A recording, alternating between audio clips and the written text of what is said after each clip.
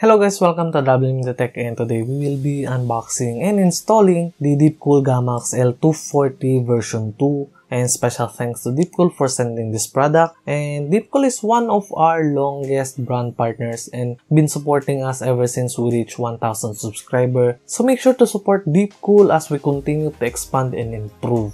And by the way, this Gammaxx L240 version 2 is equipped with their latest anti-leak system and patented by Deepcool. So, ang anti-leak system nila, obviously, it prevents leakage. Although, gamit ko na yung Deepcool L240 and Gammaxx L240, yung previous version nito, na walang anti-leak system. And so far, wala naman akong issue na na-encounter and gamit ko na siya several months now. Wala akong na-encounter ng issue sa leakage, sa pump, sa fan, sa radiator, or sa kahit anong part nung mismong all-in-one cooler. And yung bago nilang anti-leak system, meron siyang elastic pressure relief valve na nagre-release ng hot air sa loob ng radiator and nilalabas niya yun para mabawasan yung internal pressure and as a result, bababa yung temperature and para ma-avoid yung leakage. So, for more information regarding sa anti-leak system ng Deepcool, you can check the link in the description para mas ma-inform kayo kung paano talaga gumagana yung anti-leak system and nandun yung step-by-step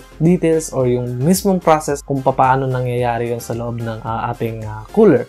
And i-unbox muna natin si Gammaxx L240 version 2 na may anti-leak system and tingnan natin kung ano yung accessories na included sa box.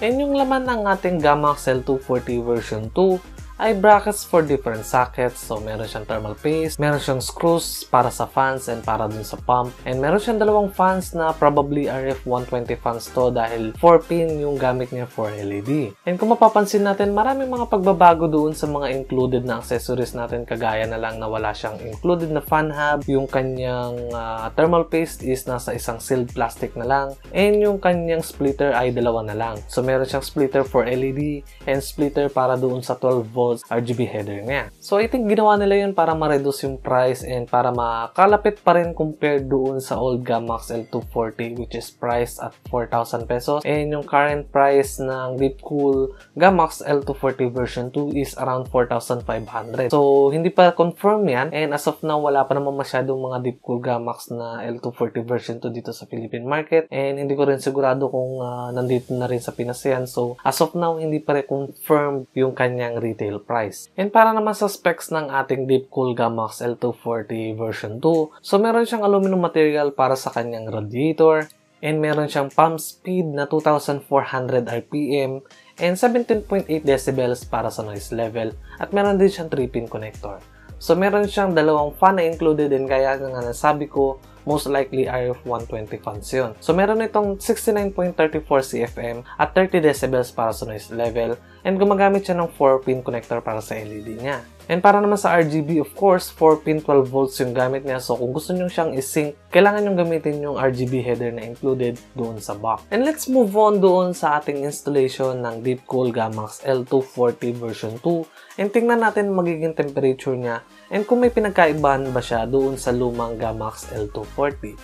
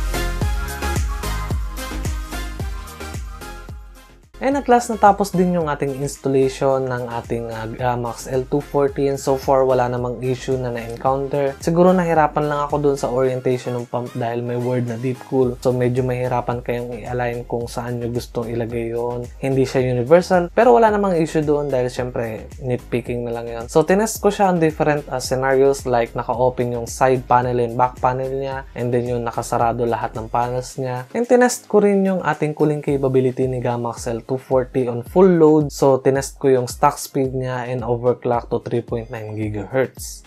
Overall, mas mataas ang performance niya compared doon sa old Gammaxx L240 natin ng up to 5 to 10%.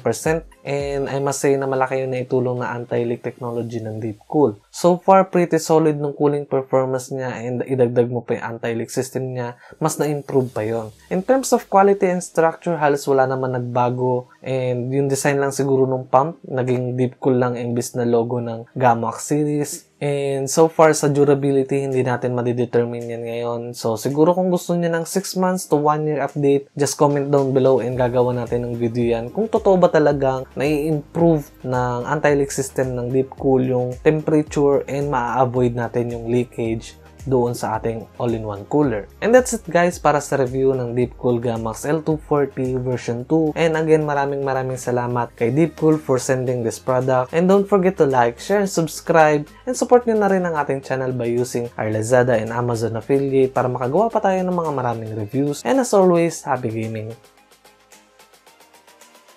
And bago ko makalimutan, let me know kung ano ang inyong opinion dito sa ating bagong format ng ating video. So kung mas gusto niyo yung lumang style na close-up shot and then voiceover, or this one na kahit pa paano may mga preview ng close-up shots ng ating product, and then ako na nagsasalita and explain yung ating review. So i-comment nyo lang kung ano yung mas trip nyo, and happy gaming!